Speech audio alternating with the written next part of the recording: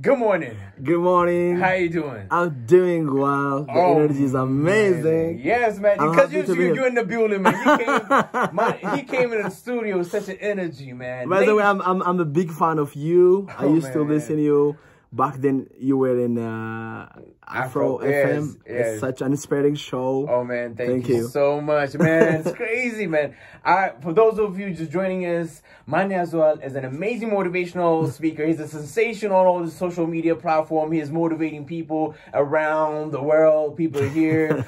And we're going to talk about his experience. But first, thank you so much for coming and joining us this Monday morning. It's my pleasure. I'm pumped to be here. Yes. Thanks for having me. Yes. So, I mean, let's just start off with basic thing. What got you in this motivational world, and what inspires you? What inspired you to get into this world? Well, I'm very happy. It was life, My childhood was dreadful, dark.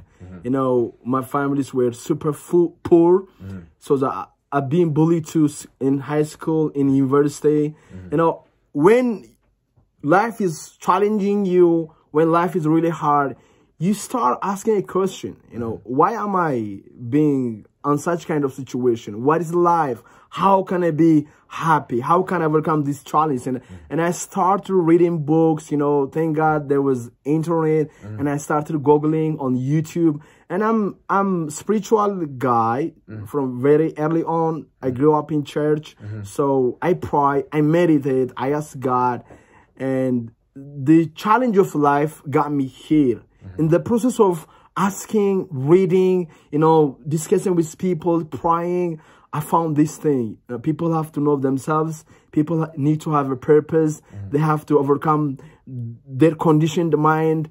And I'm here. Yeah, man. Yeah. So, I mean, those challenges made you the person you are right now. 100%. And that's one of the main things we always say is, when you go through something, love it, because it's programming you to become something better. Yeah. And this is the better version of you because of the challenge you went through. Yes, I love challenge. I really do. Every single day, I put myself in challenge to test my true potential.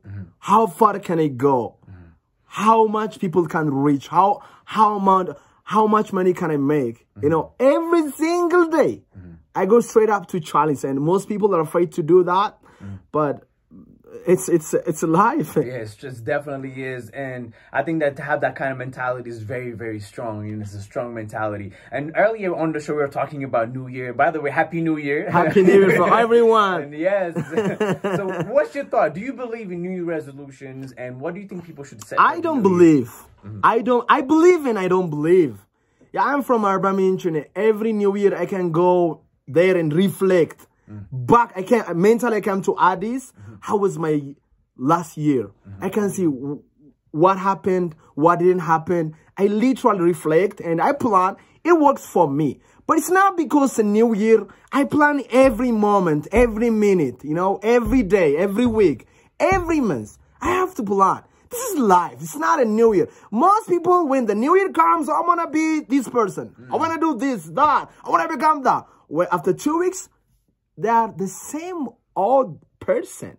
So I don't believe in the New Year resolution. I believe in a life resolution.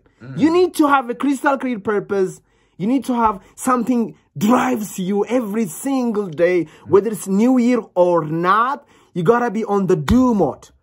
So that people, yes, it's inspiring, the radio, the music, everything is awesome. Even the nature is awesome. But unless you are changing your mentality, your conditioning, your thinking, New Year is nothing. New Year is nothing. Most people, they plan, they're not achieving that plan. Well, so what do you have to say for those people that are planning or not doing? What do you think they should do different 2014? Look into the mirror, and there is a person they are not seeing. They are not watching. That ego, that conditioned mind, that negative self-image, negative thinking, that keeps them like negative habit in the same comfort zone, the same trap.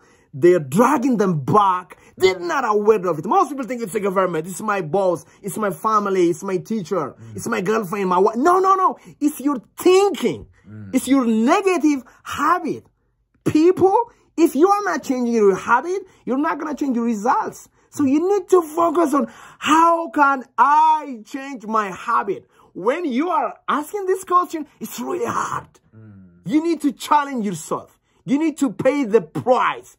You need to do, you know, that push your limit. And most people, we love the comfort zone. We love being the old version of ourselves because it is comfortable. So that to me is, if they change their habit, when I say habit, their reading habit, eating habit, praying habit, you know, content consumption habit, if they change their habit, if they Google, how can I change my habit?